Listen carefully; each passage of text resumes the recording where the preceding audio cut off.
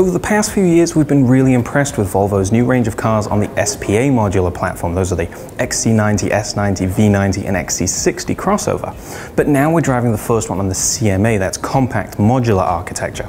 This is the XC40, and it's Volvo's compact premium SUV that's designed to take on things like the BMW X1 and Audi Q3. So let's go for a drive and see what it's like.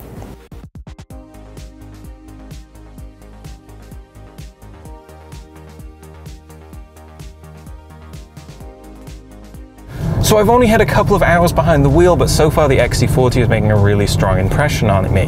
For starters, I like that even though it's a small, more affordable model, it drives with all the seriousness and competence of Volvo's larger models. That is to say that all the controls inside, as well as the steering action and handling, just feel very grown up and mature. I'm driving the T5 all-wheel drive model. That's going to be the launch model in the US. So we've got a 2-litre turbo 4 engine with 248 horsepower, 8-speed automatic transmission, and standard all-wheel drive. Now it delivers all that power really smoothly and easily. The transmission is very civilized and smooth in urban driving. There's plenty of power for passing out here on the open road, so it's a really nice engine.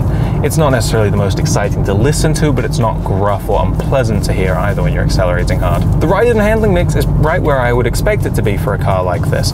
We've got the R-Design package with optional 20-inch wheels, so certainly it's more stiffly sprung and damped than the base car, but partly because I think these roads are extremely smooth and pothole-free, it's been very, very comfortable so far. I'll be curious what it's like if I drive one of these back in Detroit, but so far it hasn't beaten us up too much at all.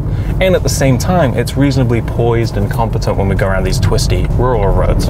Out on the highway too, the XC40 feels really nice. The ride quality is very nice out here, and it keeps wind and road noise to a minimum even when we're at speed. It really contributes to that premium feeling, and part of that extends to the materials that are in here. The switches, a lot of which carry over from the bigger Volvos like the S90 and XC90, are really nice and feel great in your hand.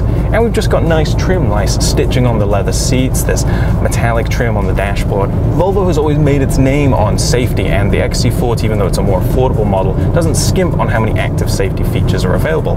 This one, for instance, got pre-collision braking that can detect pedestrians and cyclists as well as other cars. You can option the pilot assist feature that will help steer when you're on the freeway, as well as adaptive cruise control, blind spot monitoring, and a 360-degree camera that's really nice for parking in urban spaces like in Spain. Now, I'm looking forward to spending more time behind the wheel of the 2019 Volvo XC40, but so far I really like that it offers a blend of practicality and style, and that it drives like a premium product. For more on the 2019 Volvo XC40, be sure to read my full first drive at motor1.com. And if you've got any questions, you can always leave a comment and we'll get back to you with the answers.